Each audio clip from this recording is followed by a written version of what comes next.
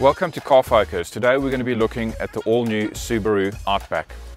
The Outback is probably one of Subaru's most iconic nameplates and its flagship SUV. It's just gotten a complete revamp, which is basically 25 years in the making. It's also now fitted with Subaru's 2.4-litre turbocharged direct injection boxer engine that's come straight out of the WRX. If you want to see our review on the WRX, just click the link above. It boasts what has now become one of Subaru's staples, which is the symmetrical all-wheel drive and the Eyesight Drive Assist. It also gets an impressive 2,400 kilogram braked towing capacity, while ground clearance now stands at 213 millimeters. Stay tuned because we're about to go Outback. We do cover quite a lot in these videos, so if there's something specific that you want to have a look at, don't forget to skip ahead on the chapters. The vehicle that we have with us today is the Subaru Touring XT, and I'm going to tell you a little bit more about the models next. So basically you get three different models. You get the Outback, the Sport and the Touring. All of them are all-wheel drive, but only two of them, the Sport and the Touring, get an XT version. And besides a few other bits and pieces, the significant difference is that the XT variants are turbocharged. So with the addition of the XT option, the model lineup grows to 5. All 5 models get an 8-speed CVT gearbox. The normally aspirated version has a 2.5-litre, 138 kilowatt petrol engine. The XTs get a slightly smaller 2.4-litre, 183 kilowatt turbocharged engine. So looking at the front of the Outback, we've got the LED daytime running lights. Car also has adaptive headlights. Probably the most important thing that we need to mention at the front of the vehicle is the Eyesight Assist system that Subaru has patented and has become famous for. This system forms part of their Zero Fatalities by 2030 mission and is kind of distinctly highlighted by the two cameras that sit just on either side of the rear view mirror and essentially act like two eyes that are constantly filming the road and watching around the vehicle to see what's going on. Essentially the system, it integrates and brings together 7 other systems that the vehicle has and combines the information that it reads from these systems to give you a safer drive. These systems are the pre-collision braking system and brake assist, the pre-collision throttle management, the adaptive cruise control, the brake light recognition, lane keep assist and lane departure warning systems. It also has a lead vehicle start alert. When you look at the front of the vehicle, there's a few things that jump out. Straight away is some of the signature moves that Subaru is doing on all of their cars. This little flick that you'll see on all their headlights and tail lights has become a bit of a signature headlight for all their cars and makes them stand out and makes them instantly recognizable as Subarus. They've broken up the front grille really nicely. They've used a lot of different colors in here, a bit of black, a bit of body color, some chrome and some aluminium finish as well, just to give you a range of different colors going through here so that it breaks it up nicely. It's got the front headlight washers over there, the LED fog lights with this chrome finish strip around it, the Subaru badge bold in the front camera, which is actually standard now on all the cars as it forms part of the safety package, and the second little grille at the bottom here with this honeycomb finish. So looking underneath the bonnet, the first thing that you're going to notice is the 2.4-litre boxer engine that's out of the WRX. A lot of similarities in the way that it's mounted, in the way that it's set up. It's definitely drawing the cues there from that vehicle. So the first thing is this intercooler that sits right at the top here that is actually fed by this air scoop attached to the top of the bonnet. So that's feeding it cool air all the time, making sure that we're getting nice cold air coming in there.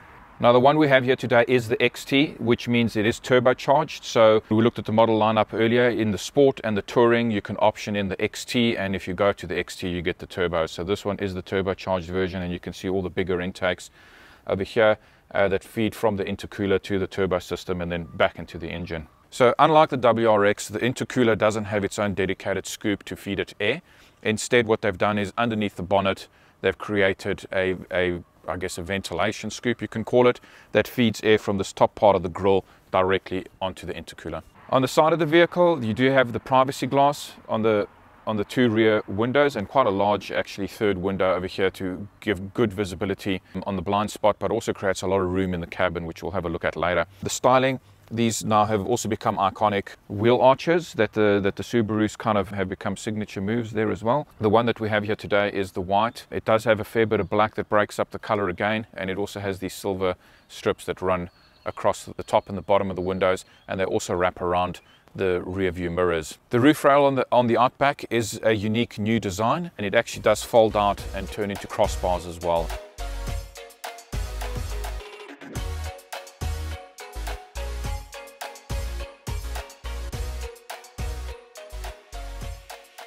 Outback badging that runs across the bottom over here, as well as quite a pronounced guard all the way down the side of the vehicle. This would be really handy and useful off-roading, just protect the bodywork of the vehicle, and comes up quite high and protects the doors as well.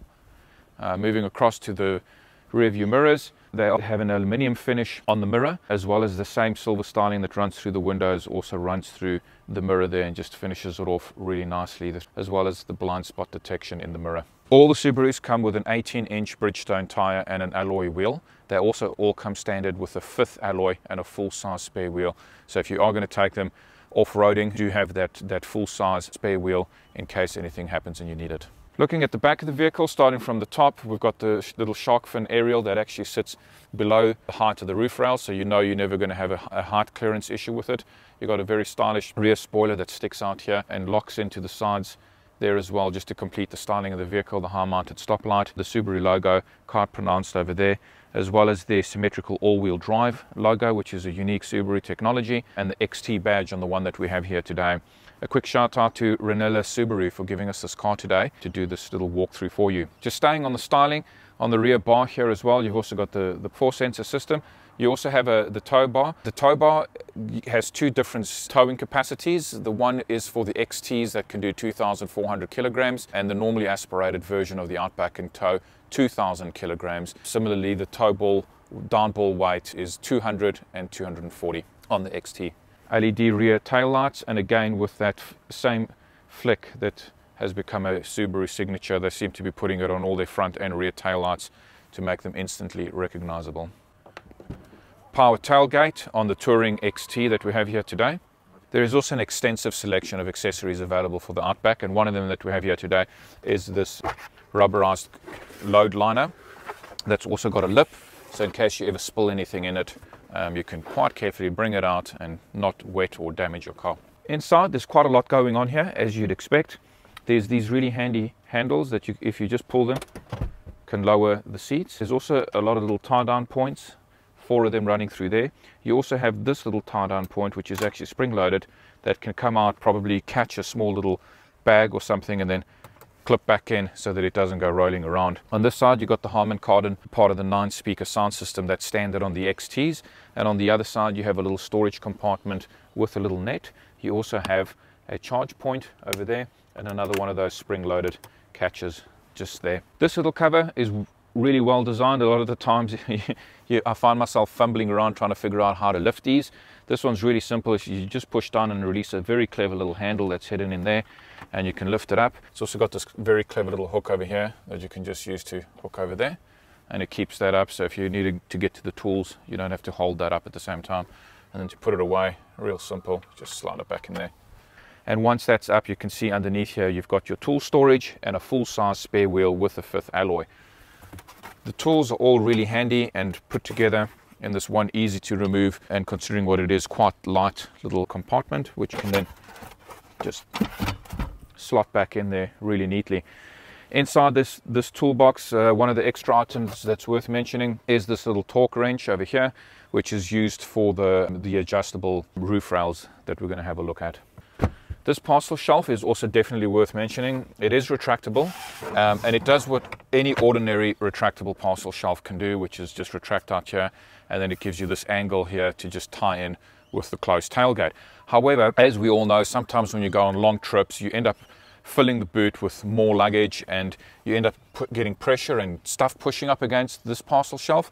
So this has actually been designed to give you a second height setting, and all you simply do is slide it into this other rail that exists there, and then all of a sudden it sits that little bit higher so that it gives you more height to load goods while still protecting them from coming into the cabin, and at the same time still giving you some form of visibility out of the rear window. Very clever. To remove it, you just bring it back down here like that, and it actually just clips out on this side and comes up and out.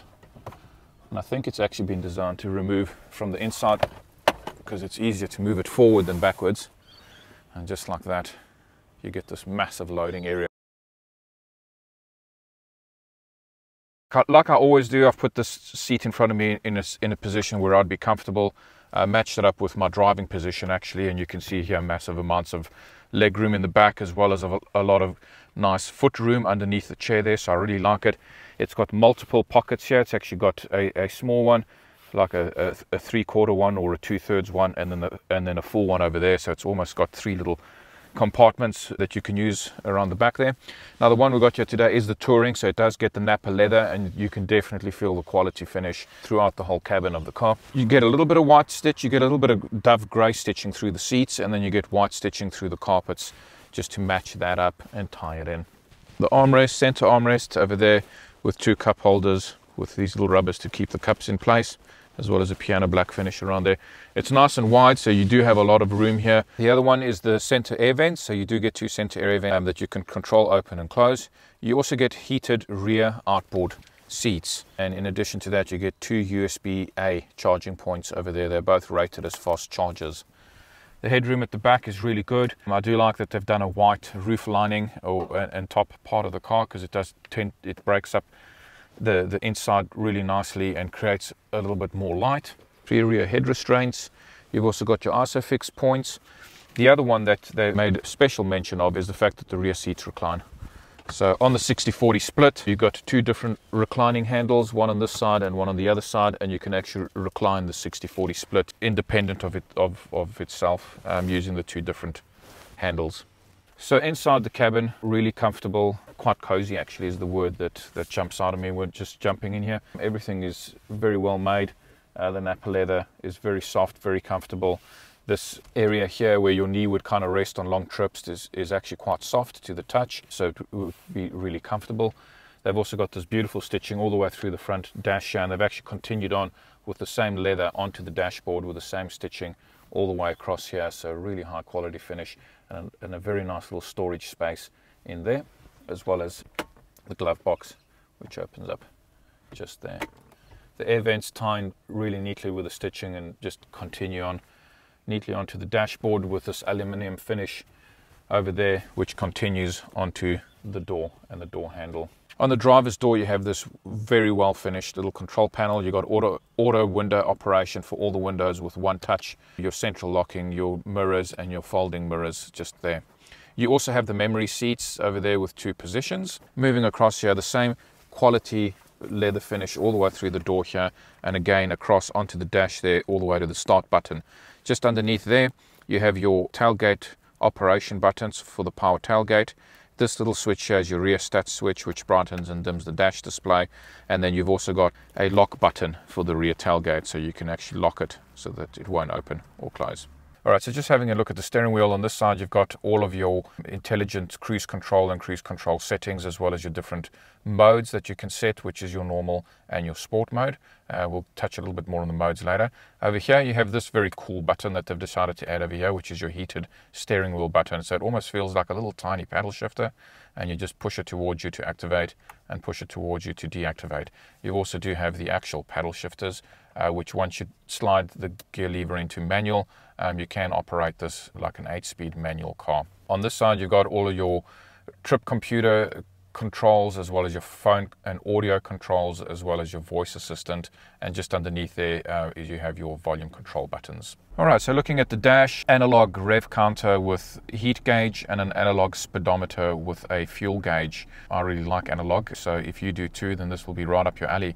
Right in the middle of the 2 analog dials is our little digital display, and on there we get all the settings from the smart cruise control, the gear position indicators, your speed, what device you connected to, so all the normal things that you'd expect to see in a little digital display like the one in front of us there. So we're in normal, and then we go snow, and it just goes X mode, snow, dirt, or you can go to deep snow and mud mode, and that mode actually deactivates the electronic stability program, so it actually allows you to spin a little bit. So sometimes, you know, if you're in snow or mud, you'd actually need to be able to spin to get a bit of traction on something. So the other thing to mention about the modes is that Subaru calls it X mode. What it really says when you start reading some of the literature around it, it means that it's kind of intelligently adjusting the mode for you so that there's not a lot that you have to do. So you just put it into normal, snow, or deep snow, mud, and then it kind of just compensates and adjusts everything automatically for you. It also does it on the fly, apparently, taking in information from different sensors like the ESP and the ABS, putting that all together and understanding when you need traction, when you don't need traction, and compensating accordingly. All right, so we've already spoken about eyesight assist and vision assist, and I guess the third leg in the safety setup on these new Subarus is the driver monitoring system, which sits just in there. And what the driver monitoring system does is it detects if you're distracted, if you're getting drowsy, and it also has Subaru's facial recognition software, which can tell which driver has actually climbed into the car, and then it will set all your settings according to what you've set them at. That includes electric seats, it includes modes, it even includes the aircon settings. That it'll put them back to where you had them last. Looking at the center console, it is set up to be really simple to use. It's actually split into 3 sections. This top section over there, the middle section, and then the smaller section at the bottom, which relates more to the air conditioning system. Just looking at the top here, you do have your different drive modes, but you can also scroll through here and then get to your accelerometer, which kind of just detects at what percentage you're accelerating, fuel consumption, as well as angle of descent and ascent that you can use if you're off-roading. And then over here is the sat nav will tell you what road you're on when you're in that menu. And then this little menu is for your radio. So it's got 4 little menus at the top. In the center section, you have what look like apps. The first one being your maps, your radio, your media. You can set up a phone there. Your auto start stop functionality is set up over there. You also have Android Auto and Apple CarPlay, both of which are wireless. Then you have your car settings, which are quite in depth, your car information, and you can also use this button to switch off the display, and that is for long distance nighttime driving, because you don't want all of this light to tire out your eyes. You can also scroll across the screen to find more menus. So your auto vehicle hold or auto hold is situated just there.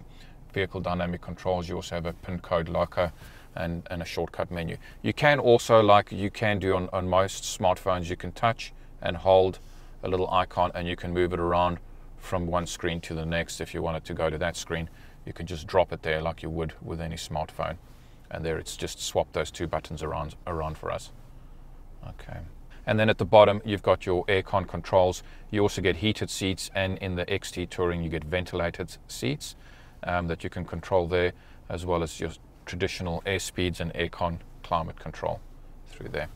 Your electric park brake is situated just there with auto hold. You've also got a USB-A, a USB-C, and a more traditional little jack point just over there that you can plug things into. You've got your gear shifter with your park, reverse, neutral, drive, and manual, so everything you'd expect from a traditional shifter, as well as your 360-degree view camera button that you can activate from there. Once activated, you'll actually notice on the screen here your camera settings, and this is the front of the car. You may have noticed earlier that it doesn't actually have any front sensors, so it is relying on that camera just there and that little red line through there to make sure that you don't touch anything while parking moving forward. Over here you've got 2 cup holders. They're pretty deep, very deep cup holders, so you could probably hold a bottle in there or a very large cup of coffee or soda. It also has this little guy. So he's just a little rubber stopper that you can fit to the bottom of either of the 2 cup holders, just to make them that little bit shorter, so that if you do have a small cup of coffee, you don't want it disappearing into your cup holder. That's what he's for. Your center armrest, nice and wide, so you comfortably fit 2 arms here without having to fight over it. It also has 2 different opening settings. So the first one is like that, and it reveals this little compartment just there for if you want to put something small, or even a smartphone actually could fit nicely in there, which uses the other switch, almost like a hidden magic trick. Takes that little compartment with it and then reveals this much larger compartment in there. Another thing that Subaru still does, which I think they're the only manufacturer that still does it, they still give you a CD player in the car.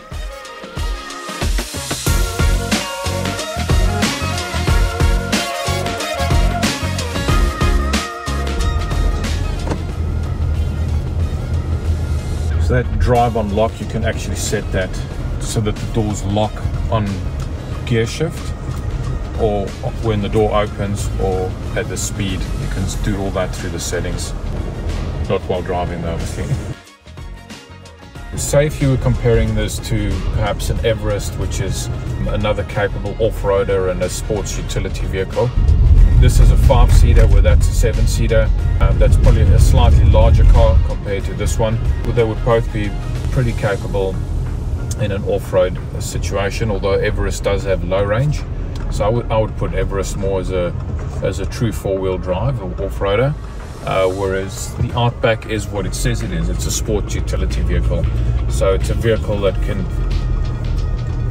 move comfortably from the city to the off-road and back again.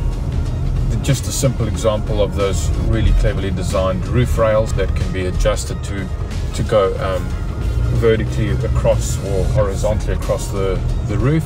They're really easy to use, to clip in and out, and the only time you really need to use the little torque wrench is if you want to move the position to the and move the one rail further back. So they are versatile like that. Don't forget to subscribe, and if you've got any other vehicles that you'd like us to cover off on, leave them in the comments below.